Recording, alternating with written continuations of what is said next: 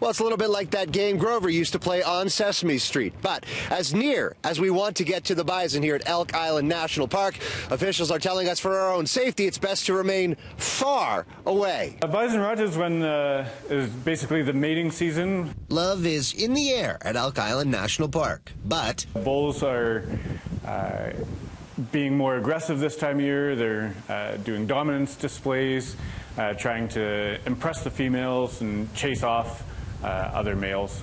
that aggressive amorous behavior can include bellowing, snorting, charging, and head shaking.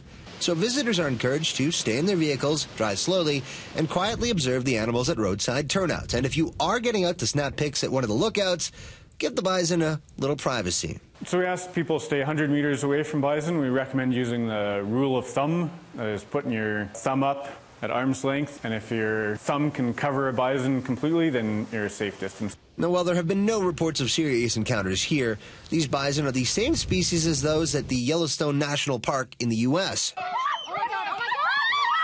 That's why this viral video was taken of a 9-year-old girl getting flung into the air after encroaching on the animal's space.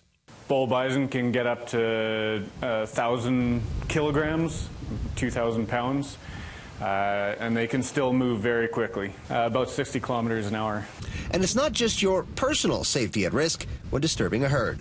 When they're experiencing people that get too close, it affects their natural behaviors. It means that they're able to spend less time foraging, and they're spending more energy moving away from that discomfort. The rules are in effect through mating season, which runs until September. The payoff for visitors' good behavior? Some cute new park additions come spring. Expect most of the calves to be born in May and June of next year. At Elk Island National Park, Courtney Theriault, City News.